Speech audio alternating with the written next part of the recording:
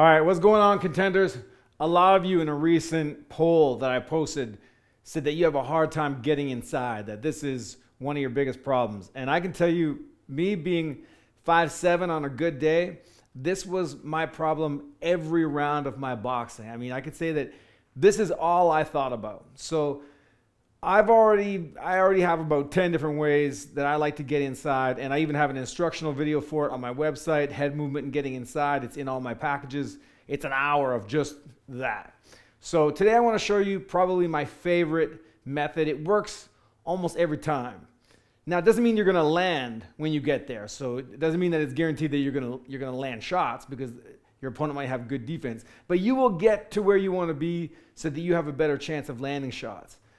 Now, there are a couple critical components that you need to know, some preliminaries that you need to know. So have a little bit of patience, because this is more lesson style. This is for those who really want to know, and I'm going to break down the details. I mean, I can show you in 4 minutes some quickity stuff, and you're going to think that you're going to know, and you're going to walk away and go in the gym and try to use it, and it's not going to work, okay? Because there's some preliminaries that you need to know, and you need to have a little bit of patience to watch this video to get that information. Before we get into that, the technical stuff, this channel is purely for technical.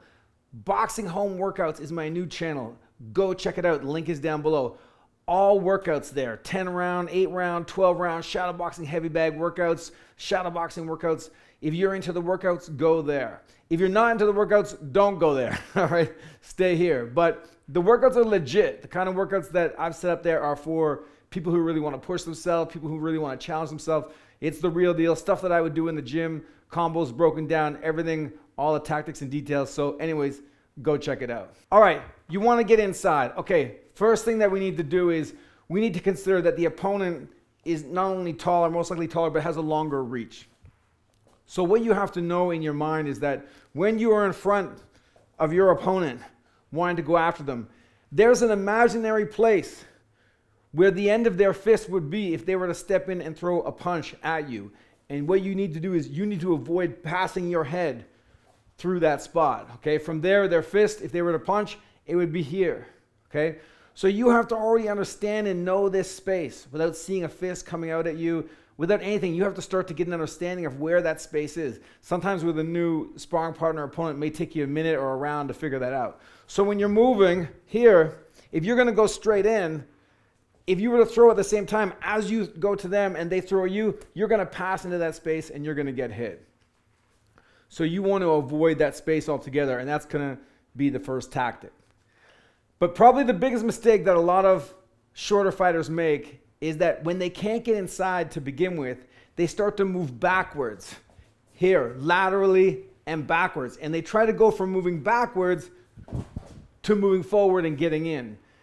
And you're never going to get in that way. You're always going to have a hard time. If you have a taller opponent you can't get inside on, and they start walking you down, and you start moving back like this, like you see Wilder against Fury. Wilder started to move back like this, and you decide to switch, okay?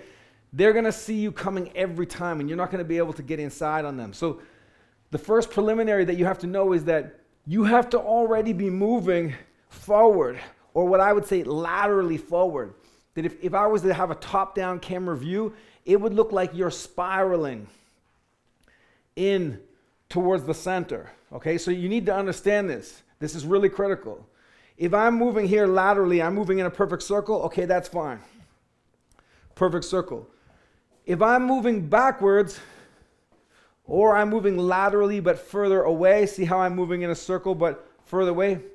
Momentum is not on my side. I have to stop that direction and go forward.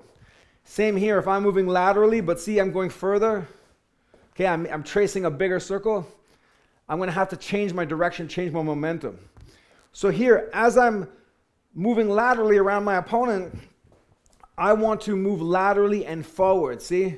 So slowly, I'm getting towards my destination, towards my goal. Now the opponent, if they're trying to get away from you, is going to adapt to that, but that's okay because you're at least moving forward.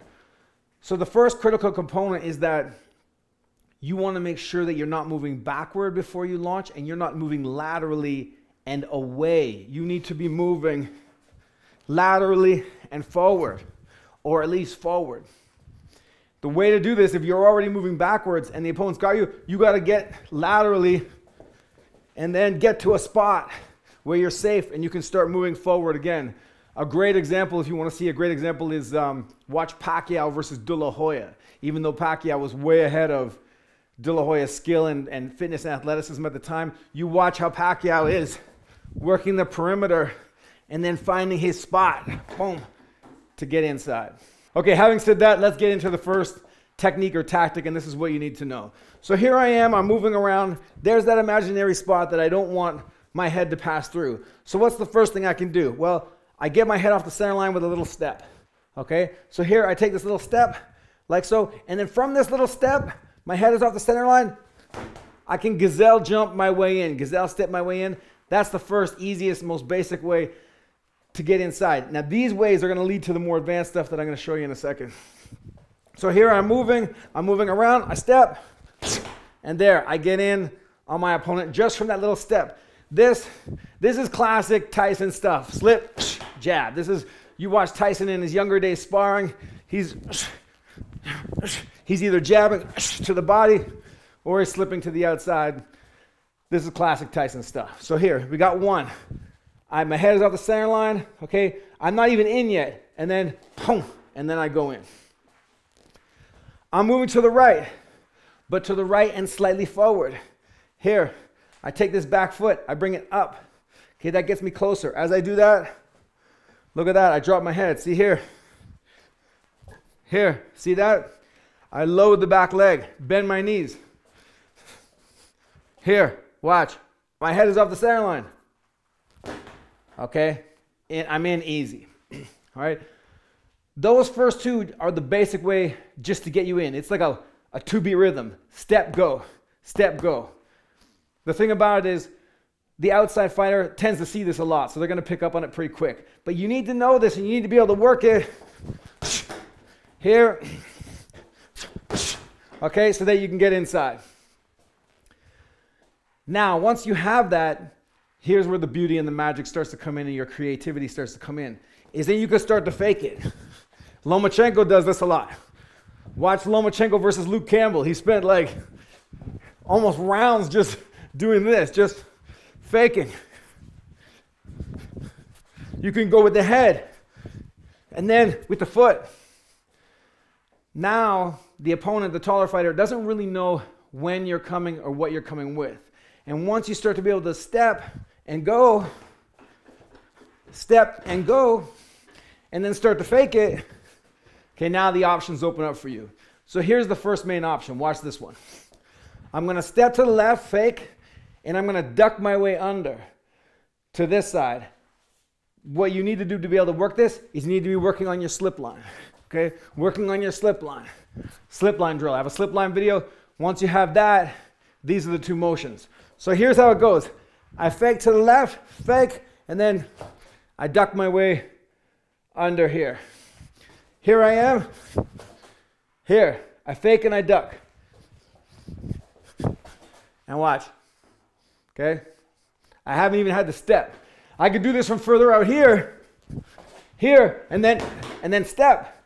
Because sometimes you don't always need to get inside, you just need to get to the place that you need to be to launch from. You need to get to the launch pad. I don't even need to get there. I just need to, here, I need to get here. And then as they're adjusting to me, then I go in. Sometimes you can even stall it, step, break with a little bit more head movement, and then you go, all right? So you see how that first one is working? Step, under. Same thing on the right side. Step, here. Boom. The beauty about the duck across is that if they throw anything at you, as you go across, getting to the inside, you're going to block it. You keep your hands up. Okay? Here. Boom, boom, boom. And then you're right there. So if you see it in slow motion, step. Here. Step. Here. This alone has gotten me inside on almost anybody, because if you at least get to the center of the ring, or even a little bit from the center of the ring, one more step and they're at the ropes. Like you could take them here, okay? See here, here, and then one more step and they're at the ropes. You pretty much covered the whole ring. All right, next variation. This variation is faster, it's quicker, I like it better. I've seen Hopkins use it. I've actually seen Deontay Wilder use it. I think when he fought Stiverne, he did this when he was about to knock him out second time. It's a shift without having to duck. It's faster, it's a little more dangerous, right? Because you're crossing through the line of fire. So you keep your hands up. So the same thing goes here. I step, it's a small step, it's not big because you don't want too much weight. I step and then I just shift.